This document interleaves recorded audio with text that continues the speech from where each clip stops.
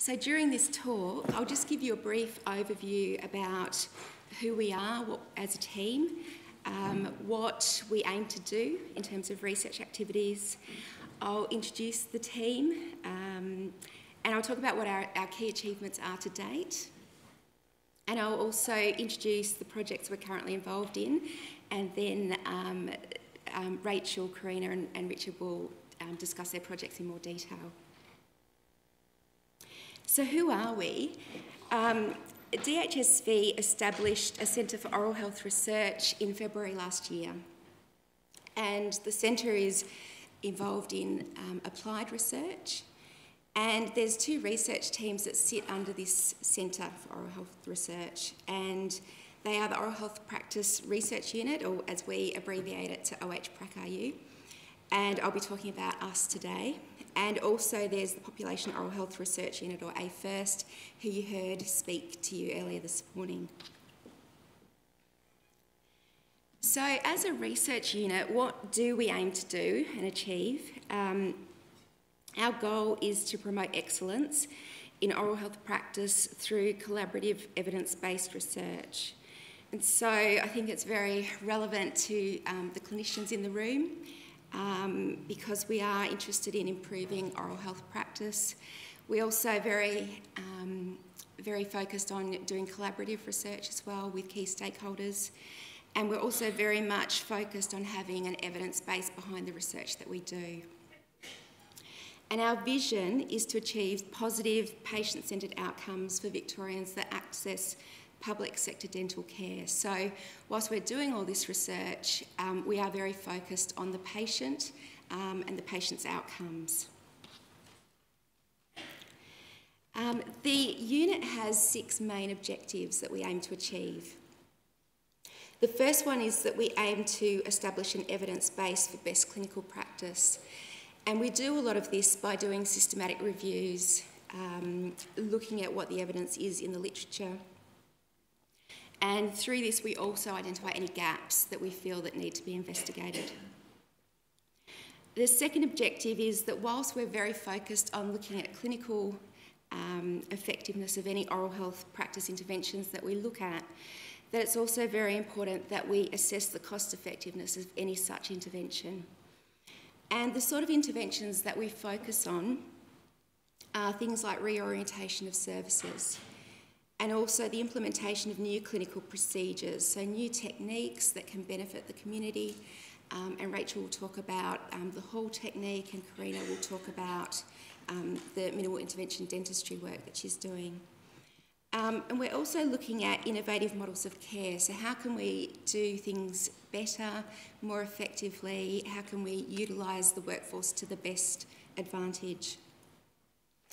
And that follows on to where we develop and evaluate innovative workforce models. And probably some of you would be aware of the work that Hanny has led on extension of scope of practice for dental therapists in Victoria to now treat adults over 26 years of age.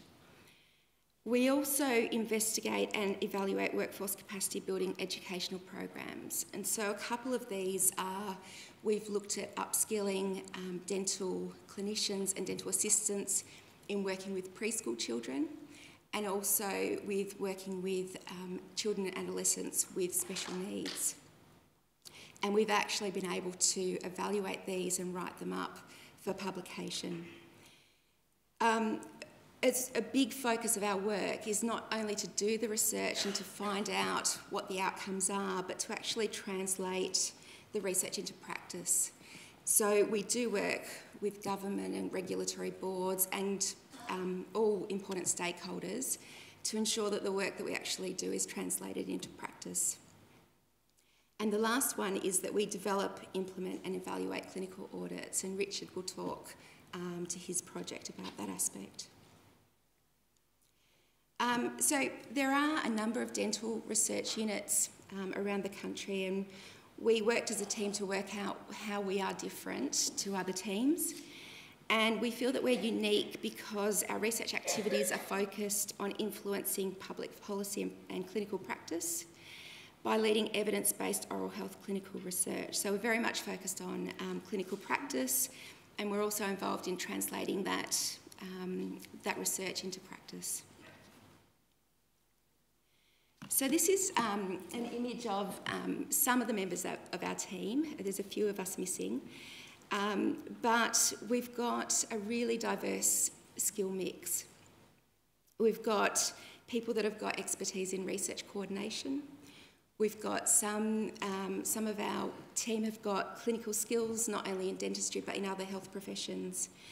We've got epidemiology and statistical expertise. A number of us are involved in education and teaching. Some of us bring a good knowledge of the public dental health sector.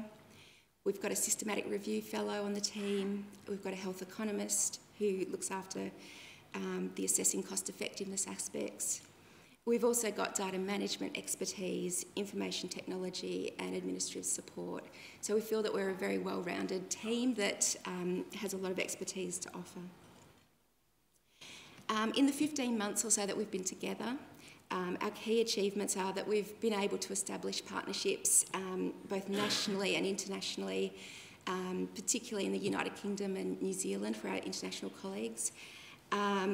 We've established an advisory group for the Oral Health Practice Research Unit to make sure that we are relevant to the public dental sector, and the advisory group have met 3 times.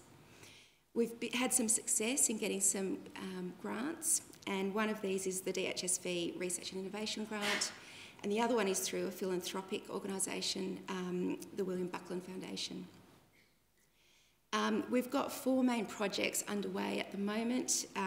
We've got the assessed cost effectiveness of minimal intervention dentistry, the Hall technique, the adherence to clinical guidelines pilot study, and we've also got systematic literature reviews being undertaken. And we've been lucky that we've been able to publish a number of papers on our work so far. And the last thing that I'll touch on is I'll just show you a few screenshots of our new website because it's only gone online on Thursday. So if any of this interests you after our presentations, all our contact details are on there, and you can make contact with us. So we've got the first web page there is for the Centre of Oral Health Research, and the second one, which I'll just show you a few pages of, is for the Oral Health Practice Research Unit. So this one is just the overarching Centre for Oral Health Research. It has our research and innovation strategy and also our research governance framework. This one is reminiscent of a few slides ago, and it's of our team. It talks about what our mission and vision is and what our expertise and our focus is. On the team page, if you're interested in contacting any of us, all our details are on there, and also our particular research interests. Also, if you want to read about any of the work that we've done, we've got our publications now online on that page, so you can go in and access any of the research that you're interested in. And also, we've got a page for each project that we do. So this one is the Minimal Intervention Dentistry project, but any of these pages will give you information about the work that we do. So I'd like to thank you for your time, and I'll let my other team members speak on their particular projects.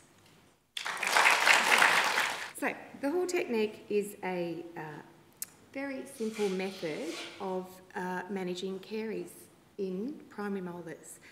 It's also useful for managing hypoplastic primary molars. And the beauty of it is that there's absolutely no need for caries removal. There's no need to use anaesthetic. So there's no need to pick up a drill and no need to use a needle. So it simply involves very good diagnosis. You need to have a radiograph of the tooth, and you find the right size of the stainless steel crown to fit the tooth. You use GIC, and you get the child to assist you in placing the crown and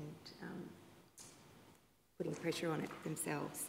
So it does involve careful case selection though, and a high level of clinical judgment.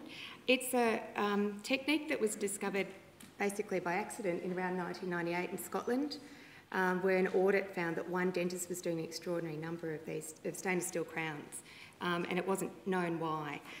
So it was then discovered that they were being put on to frank caries, and then a pilot study was done to check the technique out, and it was found to be acceptable to clinicians and their patients, and a further clinical trial was done by colleagues Innes and Evans in Scotland, and compared with traditional restorative techniques placed by dentists. So overall, the Hall technique was found to be acceptable by children, parents and their dentists, but it was also found to be a far more effective technique than conventional restorations. Indeed, at 4 years, 92% of the Hall technique teeth were found to be successful, compared to 52% of teeth with conventional restorations. So the Hall technique has the potential to improve compliance in young children. So as well as a caries management technique, it is a behavioural management technique, and it can reduce anxiety associated with dental treatment. So no drill, no needle. You can imagine that children are far more accepting of this technique. What we also think it has the potential to do is to increase the use of stainless steel crowns by clinicians. And we know through DHSV data that clinicians across Victoria are not liking using stainless steel crowns. Out of all the multi-surface restorations that are placed in children in Victoria, about 3 to 4% of these restorations are stainless steel crowns. So we know that the numbers aren't high at all, and the thing is that we know that stainless steel crowns are the best, the most enduring restoration for carious primary molars. So we're very keen to see that we can see that the use of this can be increased with the use of the Hall technique. Some of the population health outcomes that we anticipate that the Hall technique has the potential to affect are that avoiding the negative child health impacts and the cost of repeat treatment associated with multi-surface restorations. And if you look at that failure rate, the lower success rate of the conventional restorations, you can understand how that might be a potential advantage. We also see that there's a potential to reduce the number of tooth extractions and extensive treatment, but also in conjunction with a preventive program to reduce hospital admissions for dental treatment under general anaesthesia. And we know that dental treatment is the third most common cause of admission to hospital for 0 to 14-year-olds, and that at a cost of $2,500 per admission, that could be quite a cost that we can affect. So here, our unit at DHSV, we're conducting the first Australian research into the Hall technique with preschool children. And we have just completed our first phase, phase 1, a pilot phase, where we've looked at the success, and we will still be looking at the success of the technique over the next 3 years in preschool children, and also we're looking at the acceptability of the technique amongst the oral health practitioners that place them and the preschool children and their primary carers. Amongst the methods, I'll flip through this, but we are looking at 3 to 5 years old and 1 or 2 primary molars with caries in the outer half of dentine with no pulpal symptoms or pathology. We have worked initially with one community agency, and then another came on board for this pilot project, North Richmond and Plenty Valley, and we inducted all dental staff into the study who assisted with screening, but we trained only 4 dentists in the Hall technique, and we used the IC-DAS to identify, IC-DAS2 to identify suitable children. Just quickly an example of one of our patients in the study, and you can see there's caries on all these primary molars here, but for instance this was a perfect one for us to put a Hall technique on, a Hall technique crown. Importantly, a band of dentine between the carious lesion and the pulp, and that's very important. In our pilot study, we've been very conservative with the amount of the extent of caries. in our next phase of the study, we'll probably be a little less conservative. But importantly too, no intraradicular pathology. So with our recruitment in the pilot phase, we screened around 160 children. We placed eventually 22 crowns on 14 children. We had a two-stage screening and recruitment phase. Early results from our pilot study are, for instance, an average time for the Hall technique is 5.5 minutes, and that's just from that small number of children. But that, to bear in mind that includes actually testing the size of the crown as well. So we think that's pretty good. The bite of the child can be opened initially by 1.5 to 2 millimetres, but has generally reduced back to normal within 30 days, back to baseline.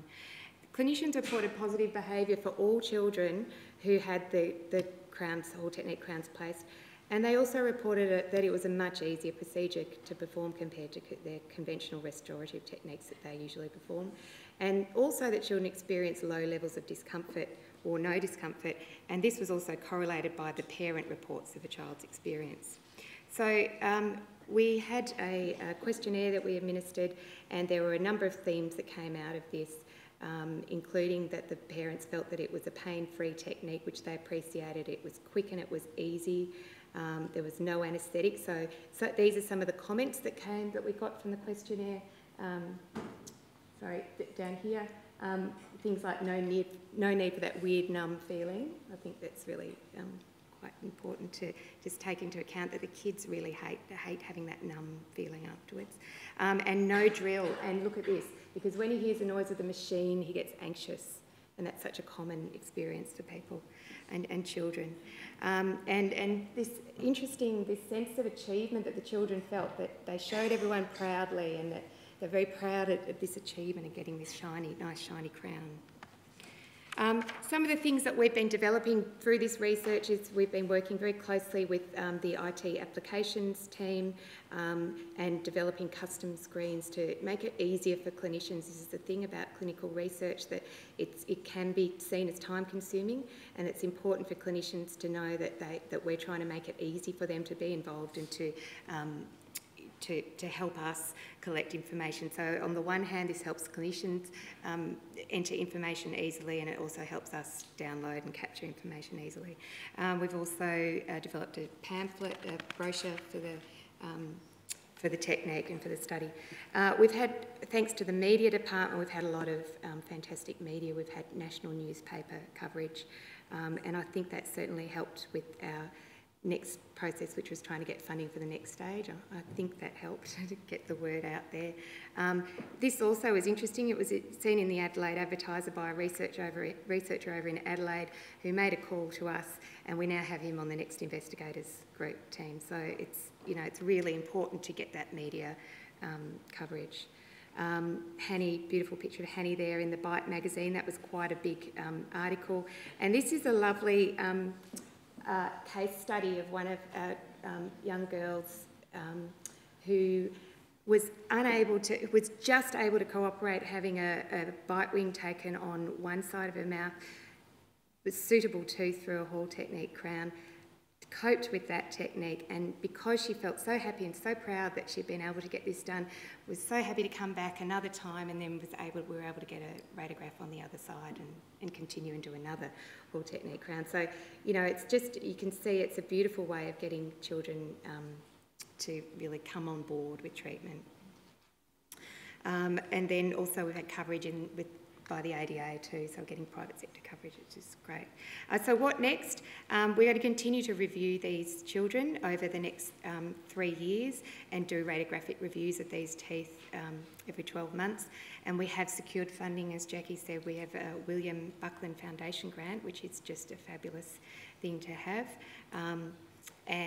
So we're moving into phase 2, where we have similar objectives at looking at the acceptance, the success and the acceptability of the Hall technique, extending the age group a little bit to 7-year-olds to increase our pool of children.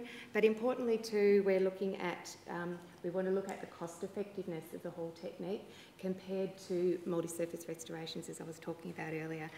And finally, we'll be looking at developing and implementing policies and clinical guidelines and a statewide training program around the Hall technique. So just a few things that we're doing, which I think are probably exemplary of how we work within DHSV. Not only are we collaborating with a number of partners, which I'll show you at the end, but we're working with interstate people and international collaborations, but we are really using every department of DHSV in helping us with this research. So it's a whole DHSV thing. It's, like I said, media are helping us, IT applications are helping us. You know, we've got everyone on board, so it's partnerships within and without the organisation. And yeah, so this, I'll finish up, you'll be glad to know. And with thanks to 3M as well, who have donated the stainless steel crowns and the cements, but also all these partners who you can see here. I don't need to mention them individually, but they're all on board with us. So thank you very much. This project, and I must acknowledge the DHSV Research and Innovation grant process that also provided the initial study for funds for the study in the Hall technique. And similarly, we'd like to extend this one further, but more of that anon. Picking up Jackie's introductory remarks about providing an evidence base and translating research into practice. What's that about? How do we do that? One of the things we can do is provide clinical guidelines, and I'm not sure whether you're aware, the clinicians in the room, that the Clinical Leadership Council of the DHSV does develop and publish best practice guidelines on the intranet. These are really designed to help you provide the best quality of dental care to patients and improve the patient health outcomes, oral health outcomes. However, it's not really known if you've got the clinical practice guidelines on the website, and how does that translate into practice? What are the gaps? How do we close that gap? And one of the aims of this project is to try and look at how well the actual best practice as derived from the guidelines matches up with practice in the field, so to speak. So while it's not Big Brother looking at using Prism to look at your dental practice and then come in and with the drone and say you're not doing the right thing. The idea is to actually try and measure adherence to the guidelines from the practice as it's written in the guidelines. In the records.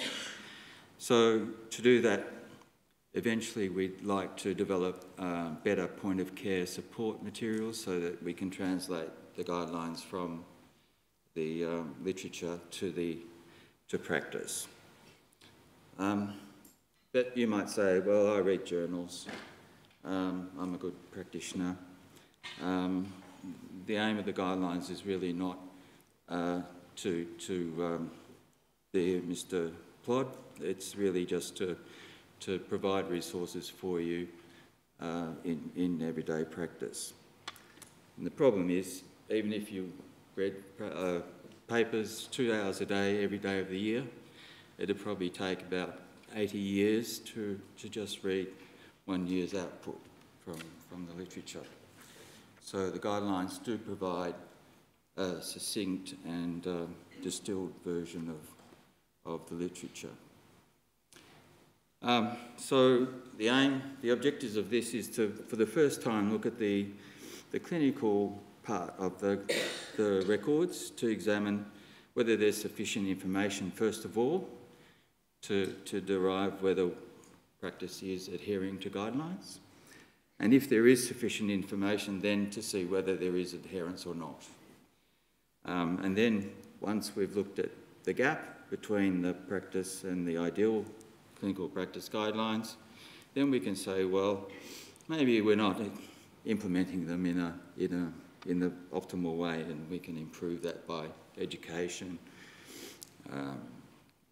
computerised decision support systems, presentations or training, experts going out into clinics and talking to people in the field. So since it's a pilot study, we're only really looking at a selection of guidelines, and these are namely applying to children under 12, and we're looking at stainless steel crowns, not necessarily the ones in the Hall Technique study. Provision of restorative care under GA, and direct restorative materials, linings and bases. So how are we doing that? First of all, we're going to take about 150 dental records, so that's about 50 per guideline, sourced from titanium using the item numbers and so on. We're going to compare two sites, which is Barwon and RDHM.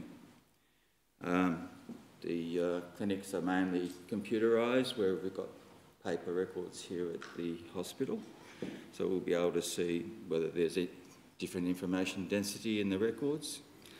And we're going to do case finding by using the specific item numbers. So for stainless steel crowns, we use 576, which will indicate when a crown was placed.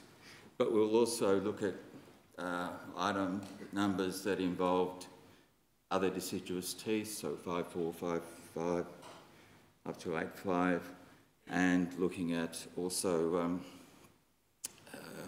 other types of restorations that were put to see whether they were appropriate or should stainless steel crown have been used. So for an example, carrying on from the stainless steel crown example, I've taken the guideline and extracted indicators. So we've got 9 indications for the use of stainless steel crowns. And they're just there, I won't go through them, but those clinicians in the audience may be interested. And then we've got 5 which are contraindications for the use. So what we do next is we've got 4 trained dentists, including Rachel and another couple from Barwon, who will then do a clinical audit of the records and derive whether, first of all, there is information, and then whether it's in accord with the guidelines.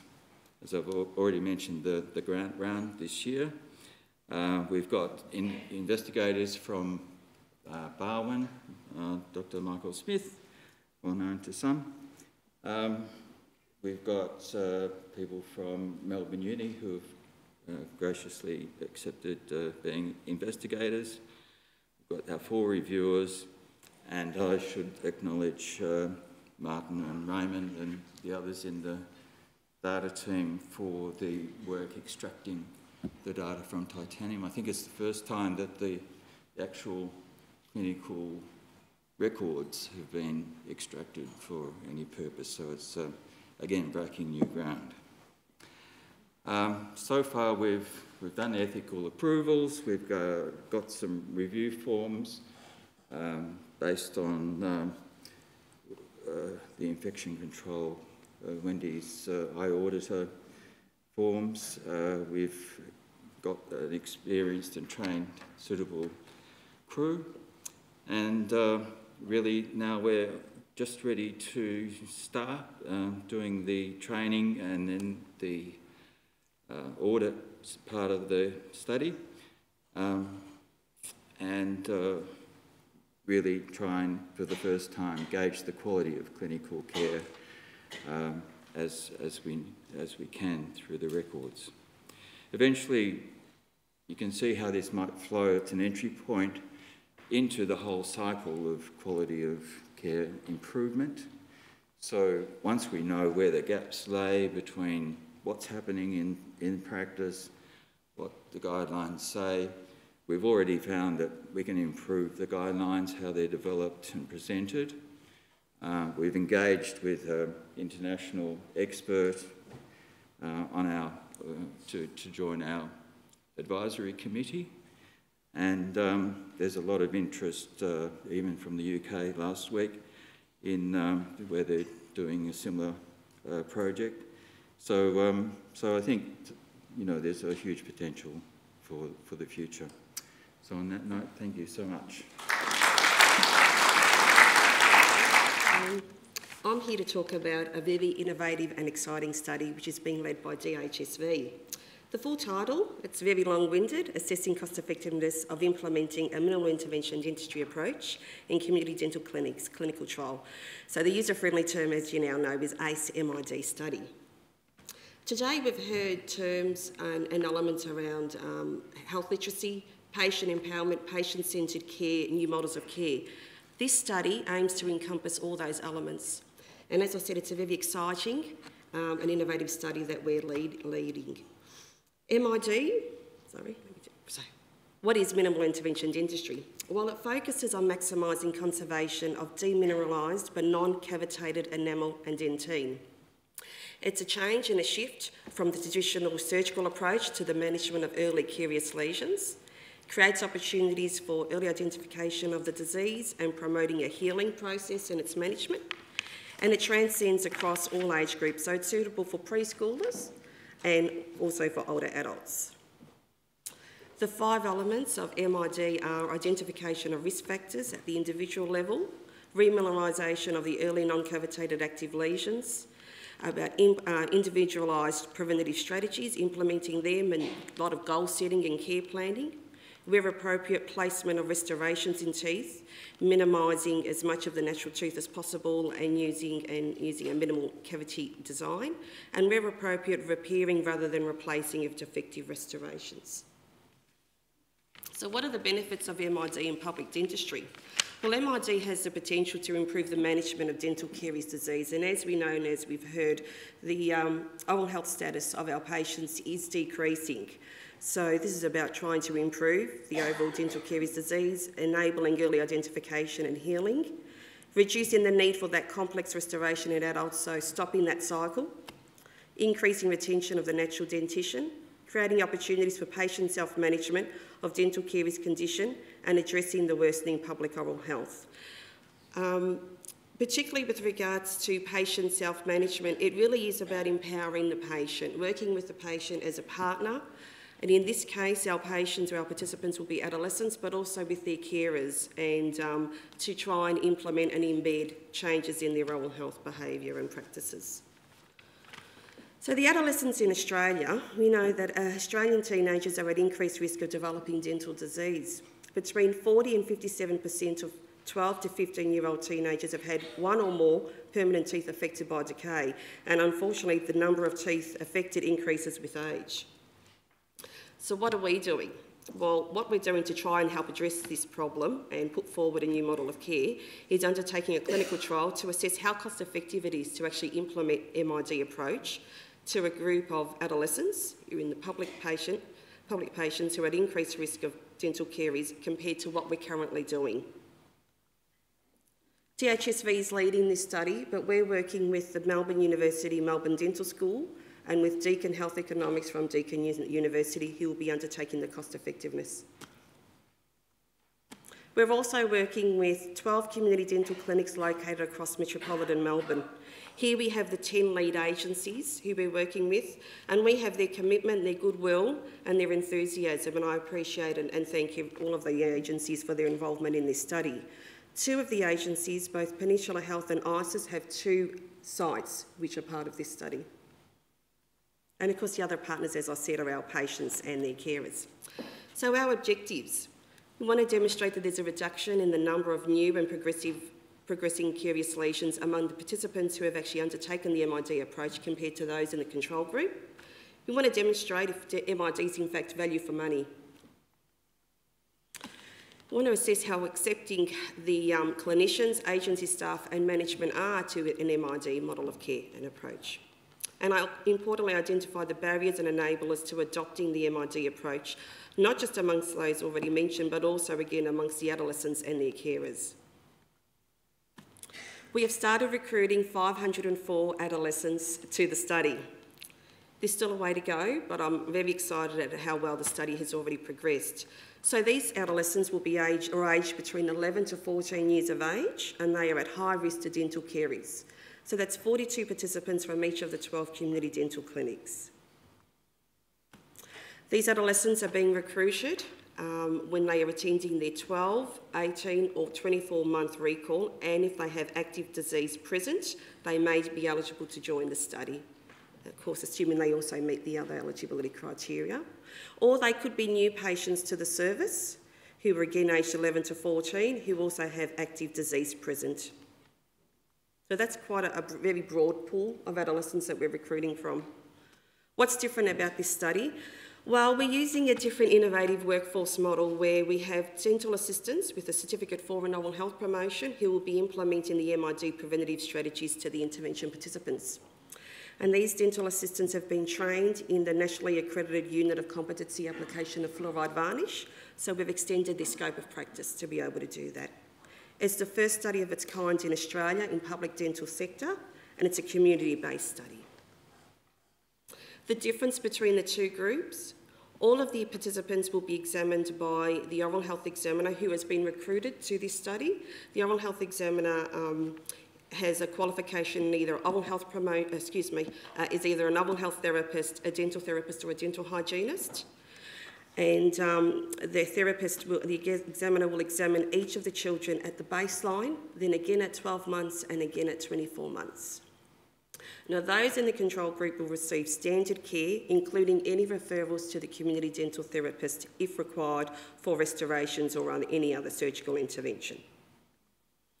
Those in the intervention group, in addition to the examinations at baseline 12 and 24 months, will also receive the MID approach. They'll receive that at baseline after they've had their examination, at 3 and 6 month recall, again at 12 months after their examination, and at 18-month recall, and lastly following their 24-month examination. The intervention participants, they'll have a saliva testing done at baseline, again at 24 months, to identify those who with an increased risk to dental caries as a result of the low salivary flow, and if indicated, they'll be issued with tooth mousse. They'll receive diet counselling, oral hygiene instructions, an individualised agreed home care plan, so the DA will work with the patient about setting some achievable goals. They'll be issued with disclosing tablets that the children can take at home, and we're advising them to use a disclosing tablet once a week so they themselves can assess how well they're doing really with brushing and flossing and so forth. And they'll have Durafat applied to all tooth surfaces. For participating in the study, we are giving the intervention participants a novel care pack at each of those visits, and that will consist of a soft bristle toothbrush, Nutrifleur toothpaste, which is 5,000 ppm toothpaste, waxed floss, again, the disclosing tablets, oral health promotion resources, and tooth mousse again if it's indicated. Just want to say, and I'm sorry that I actually don't have a photo shot of this on the screen, but this suite of resources was developed in consultation with our Media and Communications Department, our Health Promotion Department. We engaged adolescents, some of whom were family members and friends of families, which was great. The Consumer Advisory Group was also canvassed for their feedback. And of course, we worked with a graphic designer, and I'm very proud of the suite of resources that we've developed as part of this study. So the intervention participants will receive a health promotion resource and also any other products, such as a water bottle and a sugar-free gum, for example, and some other products. All of the participants will receive a birthday card in the first and second year of the study. I'm not sure how effective that's going to be, but anyway, it's just about trying to keep it on the agenda and keep it fresh and what have you. So they're going to get a birthday card. Those in the control group will receive a $10 gift card when they attend their 12 and 24-month recall examinations. And those in the control group will receive all the products that have been issued to the intervention participants on completion of the study. We're collecting a lot of data in this study. So the clinical data we're collecting is the bleeding index, the ICDAS-2, and the plaque index. We're collecting participant and parent socioeconomic data, oral health knowledge of the participants and their carers that will be collected at the baseline 12 and 24 months. The clinicians' baseline knowledge and attitudes of MID will be collected, and we've started to do that. We're collecting information around agencies' current recall systems and how it works and how it might differ from agency to agency. Identifying challenges to the adoption of MID from all the stakeholders. We'll be running focus groups with participants and carers in the intervention arm of the study, on completion of the study. And of course, as I said, Deakin University will be undertaking an economic appraisal of the MID. So far, clinicians at the 12 community dental clinics are responsible for screening their adolescent patients for their suitability to join the study. We've recently launched an online CPD learning module to assist clinicians to screen adolescents. And the screening tool is uploaded on Titanium, so it's easy to use that screening tool, which obviously just walks the clinician through the eligibility criteria for the study. We've recruited 35 participants so far to the study, and we've actually examined 20 participants at 6 of the 12 community dental clinics. We've collected questionnaire data from the clinicians at the respective clinics about their attitudes to MID, and as I said, we've also collected information around their recall processes and procedures.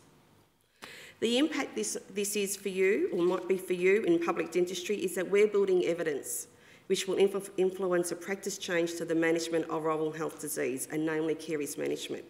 It's about leading a change in funding model and policy development and putting forward an alternative workforce model. And lastly, with a focus on prevention, long-term, this approach aims to break the cycle of complex restorative care and reduce the demand on the public dental system. Thank you for your time.